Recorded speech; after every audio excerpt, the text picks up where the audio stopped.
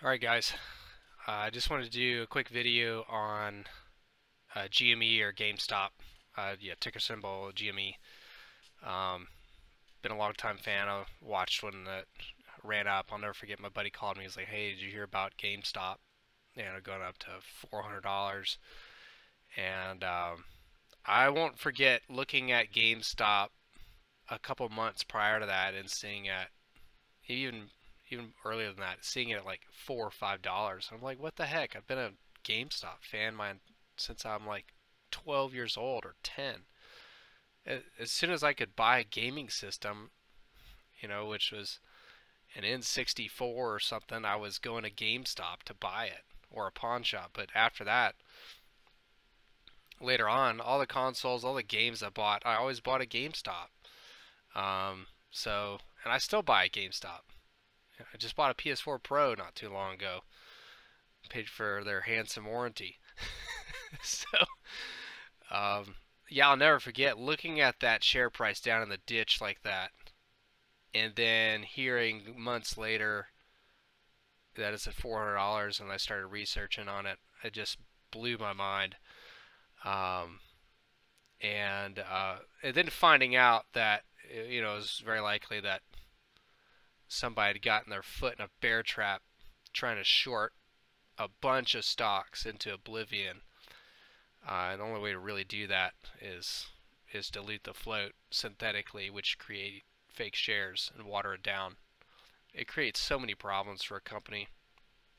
Pretty much they become a company that is at that low.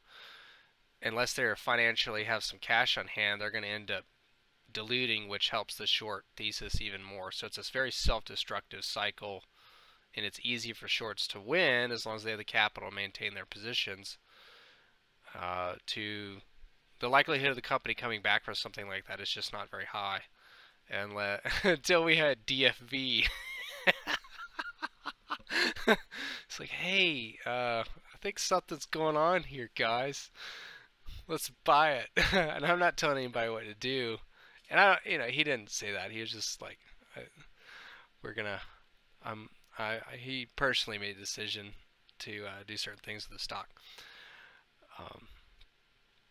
So I won't put words in his mouth because he never said that. But he did make the position that it was very heavily shorted, and for what reason?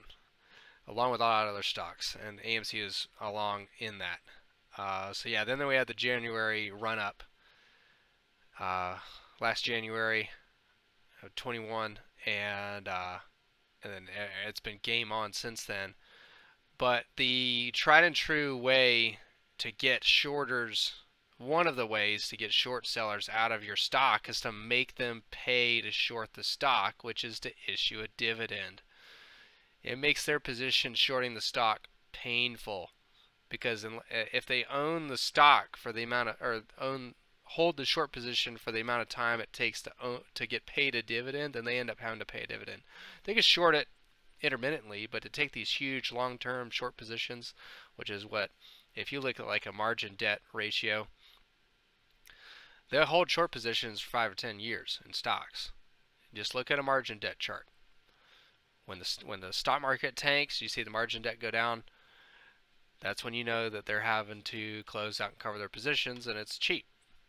There's no reason for them not to. So that's really, you'll see a lot of market cyclical cycles built off of margin debt, and these are pretty much fabricated because they have to get out of positions, so they'll just make some reason to crash the market. Once you start looking at it from that way, you realize that a lot of the stuff that we see that we think is haphazard is not. They already know about it. I'll just stop with that. But GameStop issued came out with an 8K today, and I wanted to just pull that up because it's important to. And I was watching a bunch of commentary on Reddit. They weren't talking about the shares outstanding, and that's important because if you read the 8K, they want to issue more shares in a dividend form on top of the shares already there, and it's a minimum of 300 million right here, and I'll read it. So GameStop announced its plan to request a stockholder approval, and they have to get approval at the next meeting to issue the number of authorized shares from 300 million up to $1 billion and through some amendment in the company's policy uh, in the form of a stock dividend and provide flexibility for future corporate needs. Also intends to request stockholder approval at the annual meeting for incentive plans to support future compensatory equity issuances. And then, yeah, they want to replace the current plan and 8 million shares of the company's Class A common stock. But what they want to do is they implement a stock split in the form of stock dividend and then issue it. Basically, we're at, let's look at it right now. So GameStop is shares outstanding is 76 million. Let's just go to FinViz. Let me just double check and make sure that that is the correct. Okay, yeah, shares outstanding, shares float. Really, it's the float was really going to matter because that's what's available to the market. The rest is held by insiders, and you know they've been buying recently. I think Cohen and a bunch of other people have been buying. So they can issue on top of the 75 million another 300 million, and which I'm not, forgive my math. Let's just look that up. So we'll be at, let's say they do 300 million plus, we'll do 75 million. So yeah, we're at 375 million. I should just put that in there, but, and we'll do it over 3. I mean, I guess they could do minimum.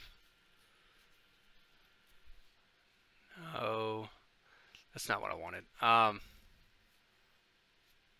Let's just, actually, you know what? Let's do it this way.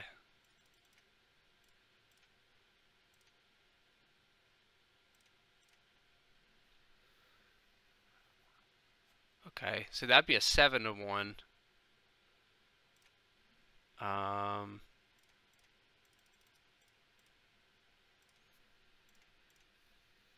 It wouldn't be a 3-to-1. That wouldn't be enough. Yeah, I mean, we're looking at, I mean, they could easily do in between, I think 5.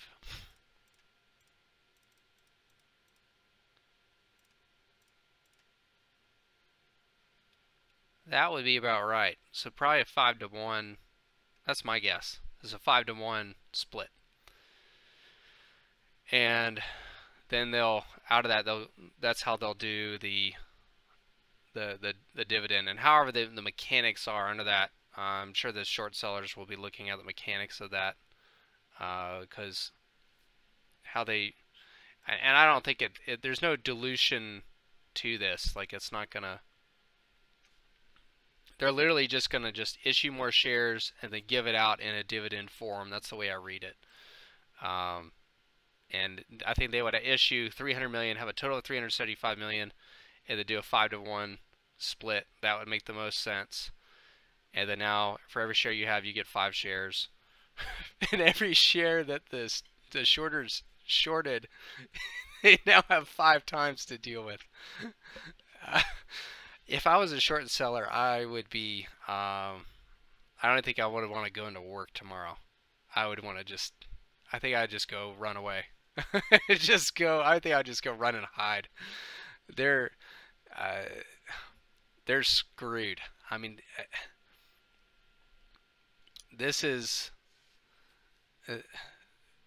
probably the worst thing, is to have bet against a cash heavy, GME is pretty cash heavy, and somebody that's capable of issuing a split like that, and now, and then however they issue those shares, maybe they do it over time. I don't know the mechanics. They'll have to, and it might just be all at once. It might be super straightforward. On this day, we're going to vote, and then on this day, we'll do a split. You wake up the next day, the share prices decrease, there's more shares float, and you have more shares. Everybody wins, and then the stock price skyrockets. But the problem for the short sellers here, and I'll get into that really quick, is the share price. And we've already seen, AMC went up after hours. GME just blew up. It absolutely just exploded. Yeah, I mean the high was 202 from a low of right down here at the end of the day. It was $163. I mean, this is I think the demand even at this price point for GME is just brutal. And don't forget a lot of retail shares are DRS'd. So the pool of available shares to short has been decreasing over time for the short sellers on GME. GME ticker is going to, when it does decide to run, I think it's going to be absolutely mind-blowingly violent. And part of the mechanics of it are there's just fewer shares out in the open market. Supposedly, in GME, the ticker moves much faster than an AMC does under much lower volume. You get heavy volume on GME, and it's just a monster. We'll just do like a one-day candle, just so the mechanics are easy. But yeah, like a big volume day on GME is 93 million. I mean, we've had several billion share days trade on AMC and you get the similar price action. And I'm not saying the mechanic, that's apple and orange a little bit. But if the demand is there, I mean, and I think that it absolutely is. I think that's going to create serious problems because eventually, I think short sellers have a higher share price that they can withstand on GME because of the mechanics. But I will not be surprised if that gets hit and they're going to have to. The only way they can get out of this is to play games, serious games. That or they're done. I'm not going to make any predictions, but this isn't like check. This is checkmate. Yeah, I mean, they've got transparency coming. Transparency's out. That other stuff that was NSCC 010 or whatever, that was the pawn shop rule. It doesn't matter. They did not get rid of transparency. They've got the CAT system coming in. They've got interest rates going up, liquidity coming down. They've got to pay enormous, probably a 5 or 6 to 1, maybe a 7 to 1 higher ratio of what they were paying on the amount of their short position on GME now that they're going to have to deal with. If they survive this, it's because they emptied their own wallets into this to try to stick around. Well, we're going to be dealing with a zombie, I think. They'll go into zombie mode. They'll just put all their cash into their accounts to try to survive the margin so they don't get obliterated. And then anything else that they're not going to, I mean, they might be selling other stuff just to deal with the margin requirements just for this one stock. And that's the thing about this is you don't have to, because a lot of these short sellers, if you look at what they shorted, it wasn't just meme stocks. They shorted Ocugen, 40%. They've shorted tons and tons of other stocks, heavily shorted them for an event, I think, that did not happen the way that they thought it would, and now they're upside down, and they're trying to play a lot of games. And now you have one stock that's going to create massive problems. And I think the end result is you'll see an everything squeeze in the stocks that they shorted. They will have to return the shares, and everything's going to get liquidated. And it's just simply because they made a bad bet and they stuck with it. They stuck with the bad bet is where it's at. And they'll probably try to blame retail and all this other stuff, but retail just happened upon something they did. It's not like, and it's the stock market. We lose money, they lose money, we make money, they make money. That's all there is to it. It's not really any hard feelings. It's just, you know, we took a long position in something that somebody shorted, and that's just, we'll just see who comes out on top. This is a battle of attrition at this point. And the attrition side is, you know, the longs aren't having to pay interest or or deal with dividends on a short position. Either way, guys, I hope this was helpful. I'm very interested to see what happens in the next couple of days, coming weeks. I've seen a lot of stock splits. I was in on, you know, I watched Apple, Nvidia, Tesla split.